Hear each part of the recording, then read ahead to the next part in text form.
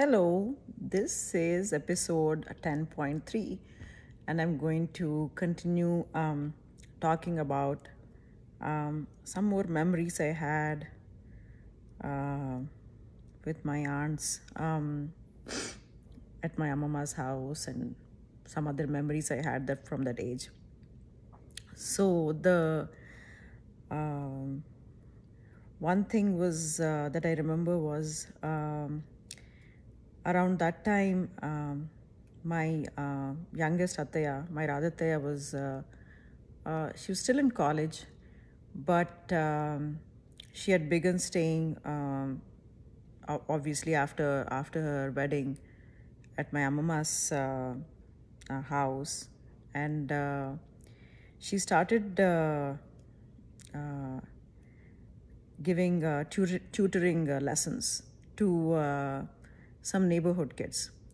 So because we used to hang out there, I remember that there was this family of like three Muslim kids, two boys. One boy was my age exactly, and one was 4 or 5 years old. And there was a young girl. I think she was between the two. She was about 7 years old or so. So they used to come to tutoring lessons with her, and sometimes I would also join. It was like so much fun because I was like, oh my God, my aunt is like, my atte is a teacher and I'm taking a lesson with her. So, but the main reason I would join that is because this youngest boy, I remember he was like the cutest little boy. He used to be so chubby cheeked. And I remember this poem that from his nursery rhyme book that my youngest aunt, my Attaya, used to make him repeat. And the way he used to say it, just to watch that, I used to take those lessons.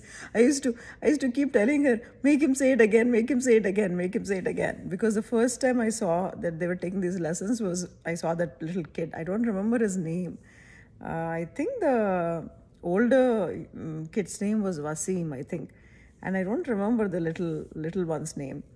But I remember the poem though. It was, and the way he used to say it, it was like, oh, look at the moon. He's shining so high. It is shining so high. Oh, look at the moon. It is shining so high. Oh, mother, it looks like a lamp in the sky. I remember this poem, but I am not saying it cutely. Like, you used to have these chubby cheeks and used to say it so earnestly. So I remember that. I'm sure my Ataya remembers those three kids, especially this little one and this nursery rhyme. So around that time, my Ataya used to also like taking walks in the neighborhood. She really walked a lot in the evening, and she'd actually take me and my sister if we were there. And my sister was only 2, but she was already talking and walking. She was very, very advanced for her age, very, very advanced. So she was talking full-fledged. She started talking when she was like literally like 1, which is very advanced. And she used to like walk properly like a 4-year-old and talk like a 4-year-old also. So we used to go for walks with my Ataya. The other thing I remember around that age is there used to be a lot of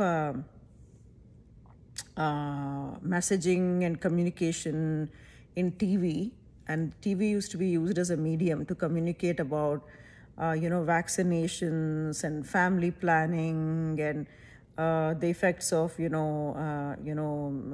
age spacing between the kids and when to get married. Like, it was really used. That was again, like I said, it was such a different day and age.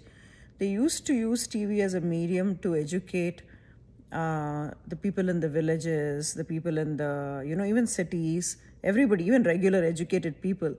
They used to have little plays about how you should not have too many kids and how you should how you should um, plan the family with only two kids, and how there should be like an age gap of 3 years at least.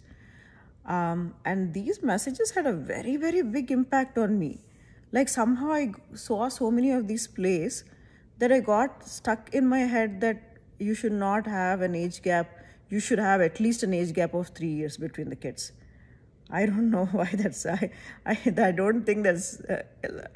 In hindsight, I don't think that that's maybe correct. But so that got stuck in my head. So even when I grew up and got married and it was time for me to have kids, I'm like, no, I want an age gap of 3 years. That was that strong. And during that time, they used to also emphasize a lot about vaccinations, not flu vaccines and stuff. The bigger, endemics such as, and also viral disease conditions like the diseases or whatever, like polio or, smallpox, chicken pox. Smallpox was eradicated by then. In fact, I think I got a smallpox vaccine, but I never actually got smallpox. Around the time I was like 4 years old, it was eradicated, I think, from the world. Of course, it's there in labs and stuff, but it was eradicated, this thing. But these other things were still there. So I got so influenced by it. I used to get very upset at home that my sister was not up to date on her vaccinations. My baby sister, she was 2 years old, so she was not up to date on her vaccinations. I used to ask my parents, and they say, "Oh no, we'll get it." But I used to get so worried that, and I used to become so preachy at home. She's like, she'll get polio if you don't give her the polio vaccination, and she'll So I got so worried about this that one day I actually told my uncle that when we asked my uncle, he said, yeah, bring her to the clinic anytime, I'll give it to her. So I actually made an appointment with and I was only 10. I'm so proud of this. I felt so proud of this. I'll remember it forever. I actually made an appointment with my Maya and said, to this evening I'll bring my sister. So after, so-and-so evening, we were home that day for some reason. We had already gone home. We didn't go from my grandma's house to my home. I actually hired a rickshaw on my own, and I took my sister. It was the first time I actually took my sister alone by myself. Very first time. I was only 10 and she was 2. And I took her to my Maya's clinic, and I got her a polio vaccination. So she must have got so upset that maybe she doesn't remember. Actually, she was only 2, but I can remember the baby's feelings were coming back. I actually got her the polio vaccination at that time, and then and I felt so responsible, and I felt so good about myself that I did that. So proud. I was very proud. I still am proud that I did that, because when I look back, I was only 10. So, and I did this. This was my own initiative. So I remember that incident. The other thing I remember is, again, my Pinny used to, continue, was living there. And of course, my Babai was in the US doing his master's. The other thing I remember is we used to play a lot of games. And my Pinny and my Maya used to still play like kids. And my Atte also, because actually when you look at it, they were all kids. They were all under 25. They were all of course my Maya was older, but still, my Attaya was hardly 19 at that time. And my Pinny would have been around, 20, 25-ish, 24, 25-ish. My Maya was about 29-ish. So they were actually all very young. But the nice part about having those young uncles and aunts all around is we used to play a lot of games with the neighborhood kids. Again, my Pinny was the main orchestrator of those games. So the one game I remember is, it used to be called Chikatata, which is like the darkness game. So I'll tell you what that game is. So frequently there used to be power cuts in all neighborhoods in India, in all cities actually. Frequently power cuts. So everything would go pitch dark. So in my house, my mama used to have a lot of candles and all that. So she used to bring them. My Amma's house only had one candle. So, and sometimes they didn't even light that. Sometimes they wouldn't even find that. So, at any given point of time, we used to have those long taper candles, and my mama's house used to have a couple of small stubby candles, that they used to keep. When it got melted, my mama would actually make candles at home. She would take the melted wax, she would not throw it away, and remelt it, put a thread in it, and make a new candle out of it. So it was stubby in the shape of whatever jar she used to make the candle in. so, so anyways, the thing is, the game was when the power cut happened, it was pitch dark. All the kids used to come out to play. This is true for all Indian neighborhoods, not this thing. But sometimes we started off when the power cuts happened, but later on they would actually deliberately turn off the lights and do that.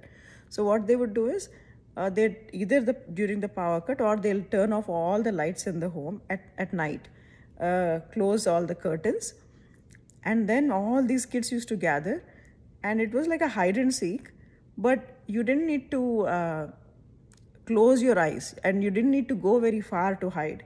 You could hide somewhere in a corner in plain sight, but you couldn't see because it was so dark. So somebody would count until 100 or 50, and then all the kids and the adults in that pitch darkness, they would hide.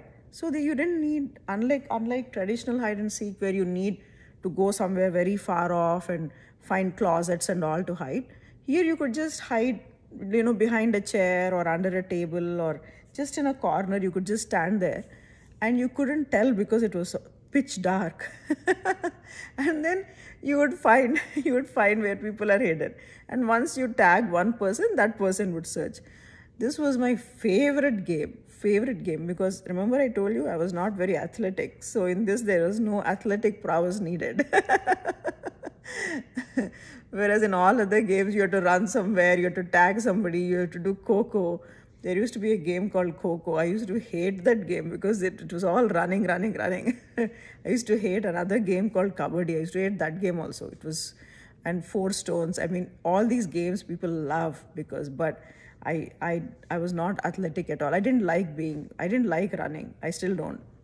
So I used to love walking though with my youngest aunt. So that was one more game. The other thing that my youngest aunt, my Pinny, used to do is, they used to, once she actually told me, that I'll take you to, there's this mutt that I started going to. It's very, very nice. I'll take you all there. And during that time, my Pinny's cousin, Padmaja, she had also come to spend the summer or something with my Amma from Ongol. So she was also there, I remember, and Sumita was there, and all the neighborhood kids were also there. So she said it's a Ramakrishna mutt. It's not a religious place, but it's a mutt. So I was not at all interested. It seemed so boring and something a child wouldn't get excited about. Because she said it's very serene, it's very quiet, it's different. People just meditate there. There is no puja or aarti or anything like that. People just come and meditate there. And maybe there used to be an aarti, but definitely there's no too much ritualistic worship. So she said it's very serene. So I was not interested in it at all, but I didn't want to be left out because I wanted to spend time with I really enjoyed spending time with my Pinni, Satyas, Mayas. I really enjoyed spending time with them. So I didn't want to be left out. So I said yes, but I actually wasn't interested in going to the place. So up until then, I had never traveled in a bus except for Other than there used to be a bus stop called Welfare Center. From there, taking a bus and 2 stops down was our bus stop, Medipatnam. Coming home with Lakshmi. That was the only bus experience I had. That too coming back, not going there. So I didn't ever do like public transit going to other spots, go traveling in a bus, going to other places. I didn't know that concept. I knew people traveled in buses, but I had never done that. And there used to be a lot of kids, right? So obviously we couldn't go in auto. It would have taken 2, 3, 4 autos. It was very expensive to go in autos. For a typical middle class person, they would not go use autos. We used to use autos all the time, but my pinny's house and all, they mostly traveled in buses. So that was the first time I got exposure. It used to be so much fun. And like I said, my pinny, she never distinguished between, oh, these are old people, these are young people, these are my age. Like, she did not do that. Like, she gathered whoever wanted to come. So all the neighborhood kids of all ages, she gathered, including me. My sister was too young, so she never joined because she was only a baby. And then it used to be so much fun because sometimes at the same time she wanted to make it fun. So she'd make sure that we got into a double-decker bus, and she would not, I remember this, she would not stand ever like in the main bus stop. The bus, when it stops, there's too much rush to get in, and she didn't want us all to be jostled. So she would stop actually always like 25 steps away, and after everybody got in, she would go and stand like this on the road. She would stop the bus, and it was like VIP treatment. We would all get in. She would always stand like 25 feet away from the bus stop. So the main bus would stop, pick up everybody where people are like getting jostled and getting in, and then the bus would take off, and then 25 feet away she would go stop it, like flag it down. And of course, if you flag it down, they won't stop. She would actually go in this road and stop it like this, and then she would make us all get in. That was so much fun. And we would go upstairs, and she would make sure we are all seated. Sometimes it would be very crowded. We would not have seat. We would have standing room only. And then, so anyways, that's the first time that she took me to like Ramakrishna Math, and it was in Hyderabad. And it was for me a very transformative experience. Like, I immediately felt I did not know what to expect, and I wasn't expecting much. I was actually expecting to be bored. Like I said, for me, it was more about the time spent with my pinny. But when I went there, it was a very transformative experience. Everything that she said was true. It was truly like the most serene. Like, there you have a beautiful garden, and then you go in, and they have this the whole floor is carpeted. They have that reddish pinkish brick reddish pink carpet they had all over. And then of course there is an idol or a murti of Sri Ramakrishna over there. And there used to be very quiet, soft, meditative music playing in the background. And there used to be some benches, more like how you have in churches, like the pews. And or you could sit on the floor. The benches, I think, were for older people. And then you could sit on the floor. And we just sat on the floor, like very quietly. And we didn't realize, but actually we were meditating, right? Sometimes, even as a 10-year-old, I didn't know it was meditation, but we just sat there, like, for, half an hour, 45 minutes, just focusing on nothing, like making the mind blank and peaceful. And now when I look back, we were actually meditating, but we didn't know we were meditating. It was so peaceful. And after that first time that I went there, I really, really enjoyed going there. I would really look forward to when she would take us there. We would not always go there, but frequently we would go there. And that's when I think very young age I understood the difference between, like, being religious and being spiritual at a very young age. I didn't know these words, but I knew, kind of instinctively knew the difference. um, and I'm a quite a religious person actually, but that kind of got me in touch with my spiritual side also. And what probably nobody knows is that I haven't shared with many people is, there are times in life, many times in my life, where, especially in high school, where I felt like challenged or all alone.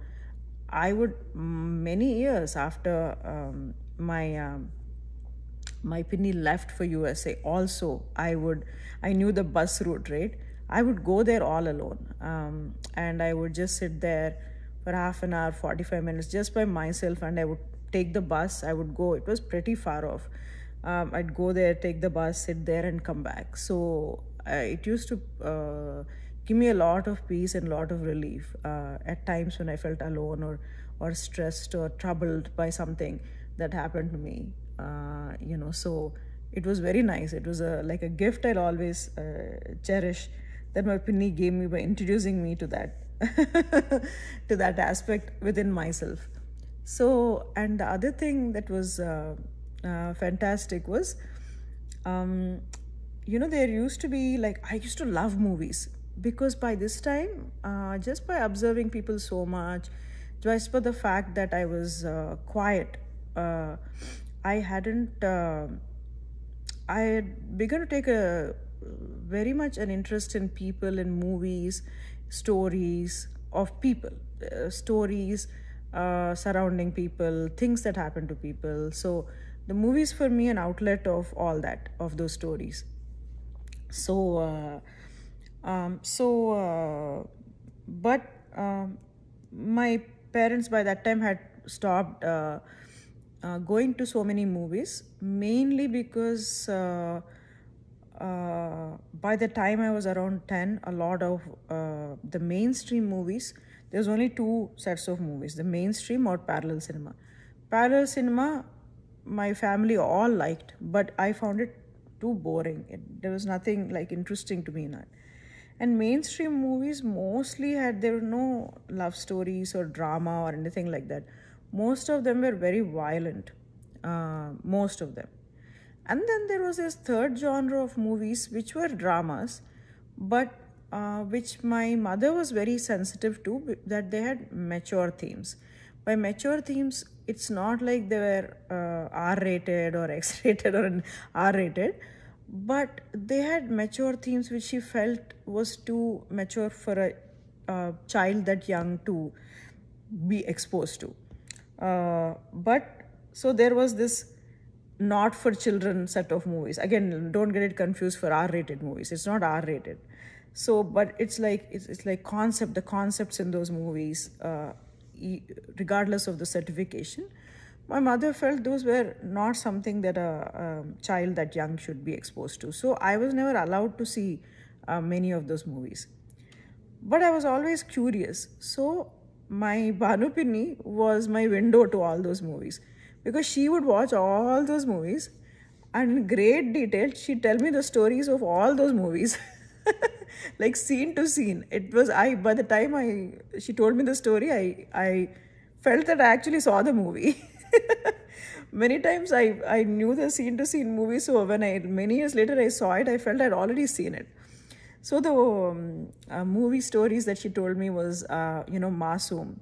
So Masoom, actually everybody thinks it's a kids movie, but actually it's not a kids movie. It has one kid song. It has many kids in it, but it's not a kids movie. Basically, it deals with a person has an extramarital affair and has an illegitimate child, and and then the mother dies, and then it's the struggle of the current family accepting that child, his wife trying to accept that child.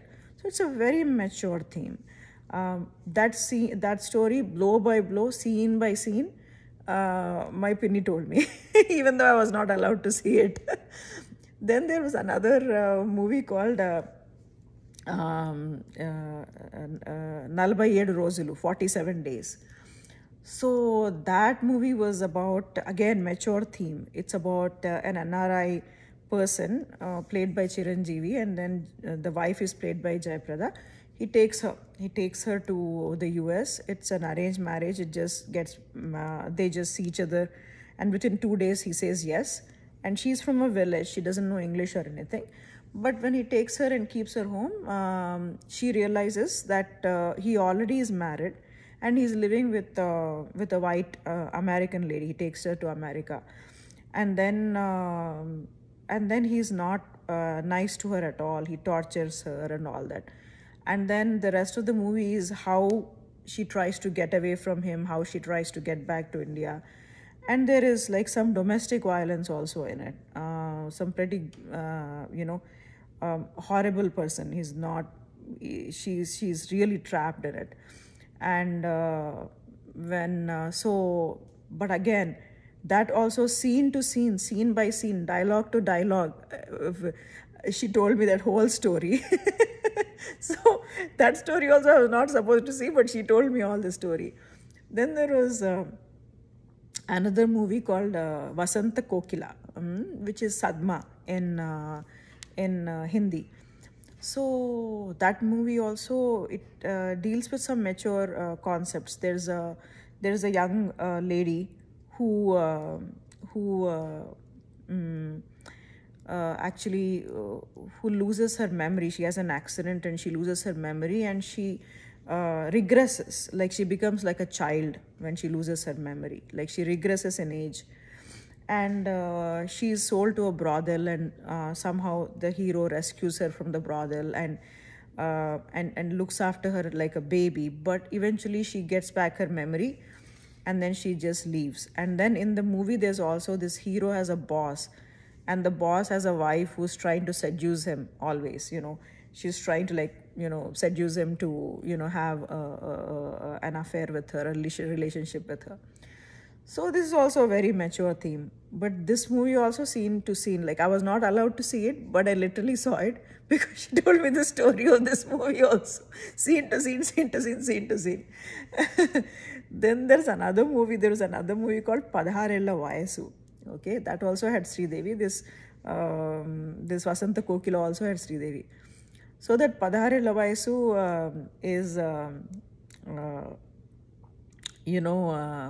is basically a very young girl, village girl, and there's a doctor who comes in from the city, a little bit older, significantly older to her, and she falls in love with him, and he just pretends that he's in love with her, but actually completely exploits her and uses her. And eventually, I think he gets married. Like, he comes back, but he has a wife with him, and she begs and pleads, but he says, "Oh, I was just like using you." And she told me this like scene, like, I'm saying I remember. Actually, I didn't see the movie until many years later, when I was like 25 or 26. I saw the movie, but he smokes he's smoking a cigarette. He says, "Oh, this is just like a cigarette, use and throw," and he discards the cigarette or something like that. So later on, she goes through a lot of depression, but then she finds love. Somebody who she finds her true love, who was like a village simpleton, but he really, really loves her, I believe there's a rape scene also in it. Like, I think there's a village person, a local goon in the village who rapes her. I think. But this, the main story is how the doctor uses her. That movie also, she told me, scene to scene. Again, these are all very mature themes. For a 10-year-old, these are mature themes. These are not R-rated, but this is something that my mother especially didn't want me to be exposed to, like all these things that happen in the grown-ups world.